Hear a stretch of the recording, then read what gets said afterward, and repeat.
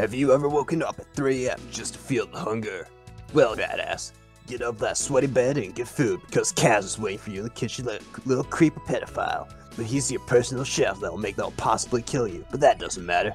First, you need condiments. 2 sliced bread, a bottle of red blood, not actual sperm but it's white, yellow milk, and sliced pig skins. Kaz, that knife's too big. Yeah, get another one. Yeah, I guess that's okay. Now, careful. That's quite a lot.